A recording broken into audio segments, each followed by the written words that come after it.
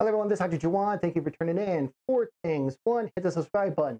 2, like, bell, comment. I'm going to do like a multi-part series on how the immune system works and what you could do to improve it during each stages of it.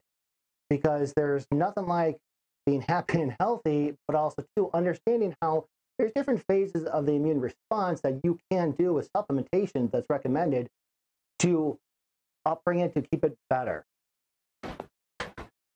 Hey there, and hey there. Hey, what's going on, man? All right, I just want to bring up an issue in regards to branding and recommended dosage. Now, I always we respond with, do your own research. When it comes to brands, there's a lot of brands out there, and we cannot recommend a brand due to copyright laws. Whatever we show, that's what we use. And dosages. The dosage varies according to people. I just recommend the dosage that is given to the condition. This is why we always say do your own research, because there's a lot of different brands and dosage out there that will help your condition. So I hope that helps. Thank you for watching. So I hope you enjoyed the video. Thank you.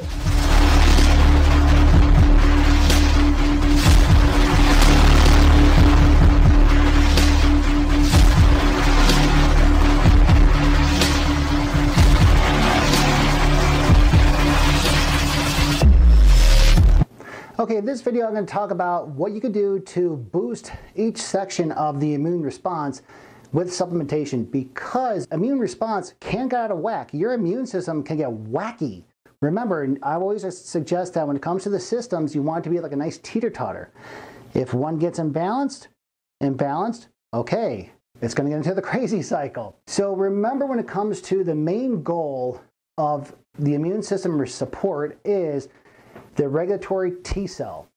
And you want to balance out the TH1 and the TH2 and the T17 response. Because what happens, you could get more on one side than the other, and that's called dominance. So let's talk about people who are TH1 dominant. Now, when I'm talking about TH1 dominant, that means that it's overactive. It's overactive, so it's weaker. So you could be TH1 dominant or TH2 dominant. So which one are you? TH1 dominance, remember, it's weaker, it's on overload. These are the people always getting sick. Why? Because the TH1 response is the first responders. If you don't have really good immune system, a good response team, you're always going to get sick. These are the people they're always sick, always fatigued, they have low T3, low appetite due to, and also getting thin because of low appetite, delayed food sensitivities. These are people always getting sick. But let's flip it over. What about the opposite side, the TH2 dominance? Remember, the TH2 dominance, that's the antibody response. These are the people who are always sick. You just can't shake it. You can't shake that cold. You can't shake this. You can't shake that. Heck, you're TH2 dominant, which means that's the weaker side. These are the people who always complain of chronic allergies, chronic nasal drip, GERD. Histamine intolerance, you're always getting sick, which is TH1. You're always sick, you can't shake this, TH2 response. Remember, because the main thing you want to balance is a TH1 and TH2 and the TH17. Most important, you want to support those T regulatory cells. Remember, the T regulatory cells, that's the principal, that's the brain, that's the main computer system.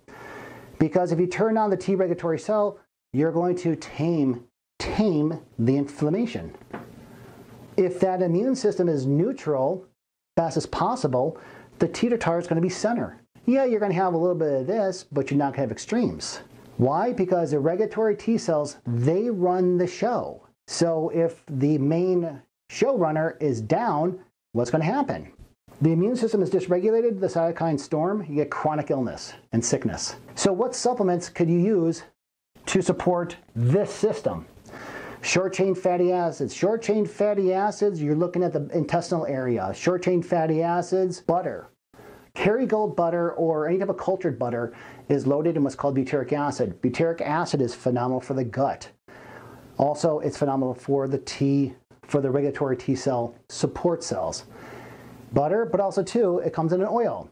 Yes, they're short-chain fatty acid oil, and the dosages start off with 1 tablespoon. In addition, vitamin A, 10,000 IUs, vitamin D3, 10,000 IUs, and glutathione, 1,500 milligrams, or if you want to get N-acetylcysteine. Phenomenal too to help build up the intestinal barrier. So I hope this helps. Stay tuned.